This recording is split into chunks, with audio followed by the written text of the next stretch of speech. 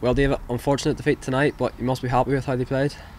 Anthony, I'm so proud of the players. Let's put the cards on the table. Last couple of games we were disappointed that we didn't get the results that we wanted. But when you actually look back over the last 5 league games, we hadn't scored a goal. So the problem and the difficulty we had quite evident. It's about putting the ball in the back of the net. But coming in, to tonight's game against, a Glentoran team who I've been on record several times as saying they've got the most in-depth quality squad that there is in the country. Them coming off the back of a unbelievable victory and performance against Linfield, where I understand 3-0 could have been much more. We knew it was going to be a tough ask tonight, and yet I reminded the players that the last 4 times that Glentoran have been here, they haven't beaten us. And in fact, obviously the last time they were here we won 2-0. But we knew it was going to be really difficult. We knew it was going to be really, really tough. And to a man, the players stood up brilliantly. I thought first half we played particularly well. I thought we passed the ball about. We had a great shape about us, great discipline. Everyone was working their absolute socks off. Because I simply said to the players beforehand, listen, let's just go out and give our best and see where that takes us.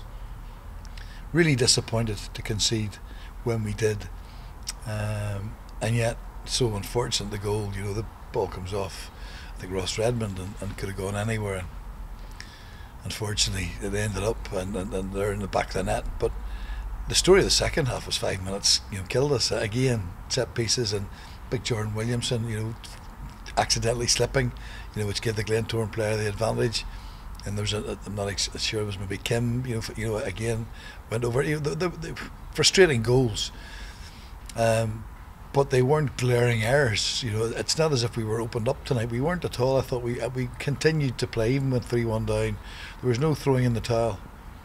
There was a real resilience, a real desire to continue to keep going. Could we get one back and see where that would take us?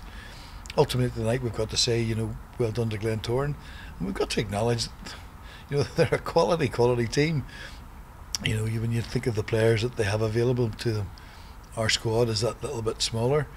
After we sort of restructured there in the new year, but we were without David McDade this evening and big Douglas Wilson. He was out through suspension.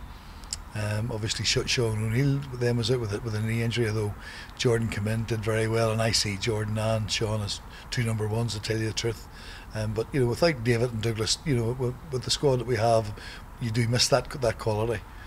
But the players did tremendously well, and I'm really proud of them. And I've got to say a personal thank you to those supporters tonight who actually applauded the players off, who actually got the fact that they didn't give up, that they tried to pass, they tried to play, they gave absolutely everything that they possibly could.